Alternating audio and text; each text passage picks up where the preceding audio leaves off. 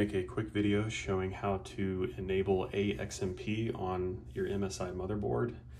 And you're either going to restart your computer if you're in Windows or start your computer if it's turned off. And on my particular motherboard, it's delete to get into the BIOS when that screen pops up. Now, whenever you're in here, it's either going to come in an easy mode or advanced mode. This is easy mode on mine. Advanced mode is this. And up at the top here, you have an A-XMP option. More than likely, it's going to be off on yours. And if you want to turn it on, you click it on. You pick Profile 2 or Profile 1. Down here, you got your OC, which is overclock settings. And down here is the A-XMP, and it's probably going to say disabled. And you can switch to Profile 1 or Profile 2 or disable it if it's already turned on.